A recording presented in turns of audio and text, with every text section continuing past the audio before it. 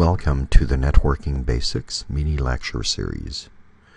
In this mini lecture, you will learn how to convert decimal numbers to binary. I will show you how it's done using my preferred method. And finally, we will walk through a number of conversion examples together. Please note that within the scope of this course, we will limit converting decimals 0 through 255. Without further ado, let me show you my method. My preferred method, that is. There are many methods available, and by all means, you should adopt the method that you are most comfortable with. So in my method, what I do is I draw the positional or position notation chart.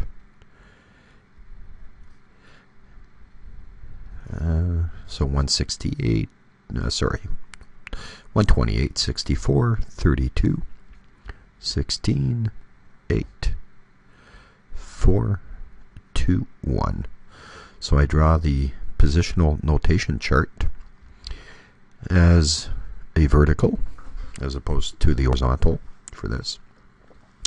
Now let's say that we want, in our example here, let's assume we want to convert 42. We want to convert decimal 42 to its binary equivalent. So we start. Here's how I start. I basically take number 42 and compare it to the value of my most significant bit. Is 128 smaller to or equal to 42? The answer is no. Therefore, my 8-bit, in my 8-bit number, my most significant bit will have a value of 0, since the answer is no.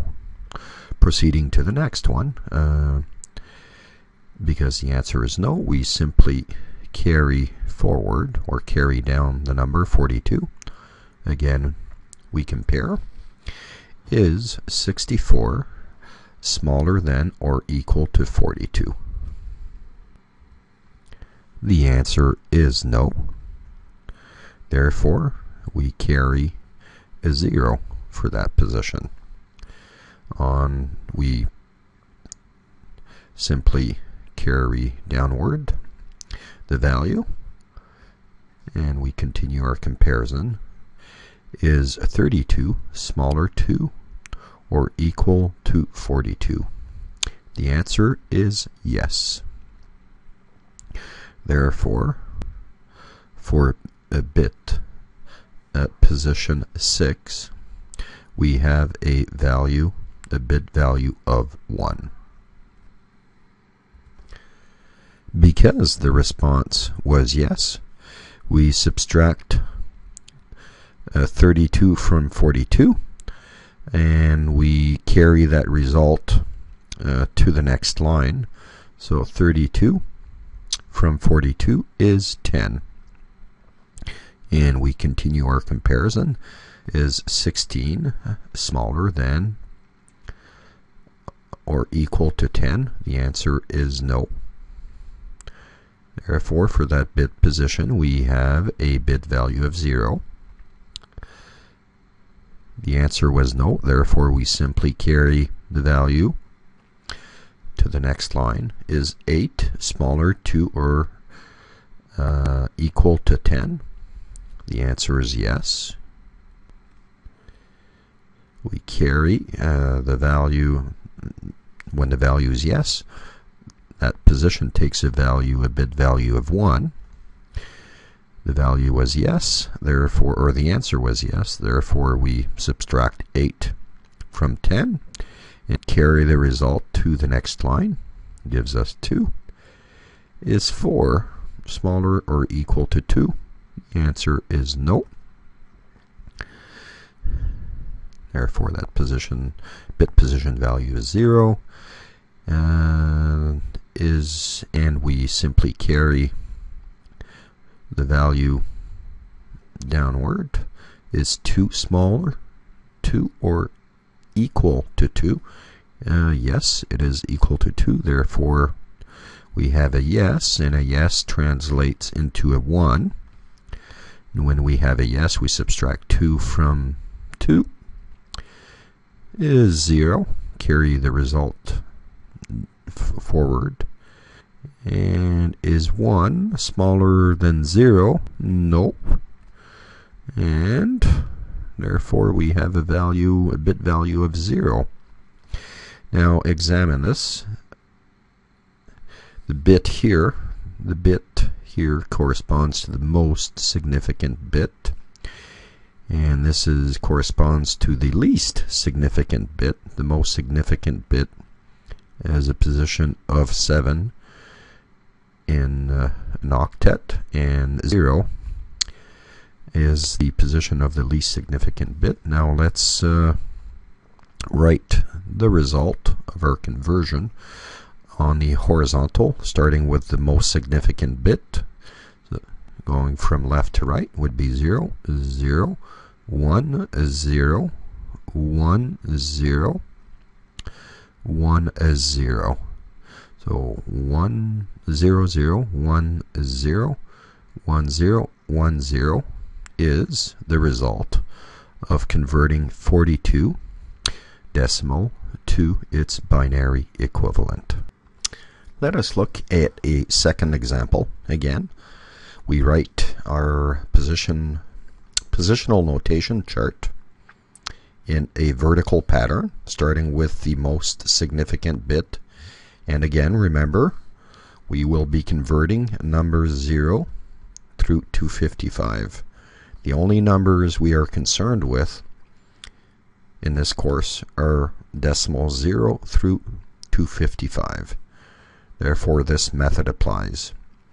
So our most significant bit is 128, followed by 64, 32, simply divide by 2, 16, 8, 4, 2, and 1. And 1 is our least significant bit. Now let's take a number. I'm just dreaming one up here. Let's say 118.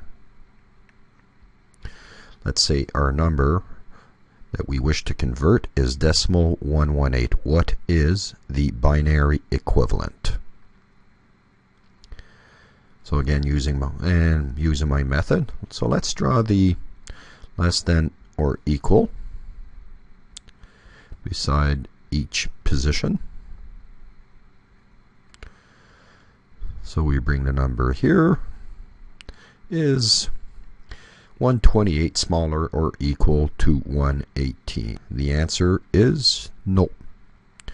Therefore, for that bit position, we have a 0, a bit 0. Since the answer is no, we simply carry forward. The 118 is 64 smaller or equal to 118? Yes, it is indeed. And we, therefore, our bit value for that position will be 1. Remember, we need to subtract 64 from 118 is 54. Again, when we have yes, our position or bit position takes a 1. We subtract 64 from the number we compared against and carry the result over to the next line. So is 32 smaller than or equal to 54? The answer is yes. Wow, that was so yes. Therefore, that bit position takes a value of 1. Again, we subtract 32 from 54 is 22. Okay, is 16 smaller than 22? Yes. So we have a bit position of 1. We subtract 16 from 22, gives us 6. Is 8 smaller than 6? Nope. Bit position 0.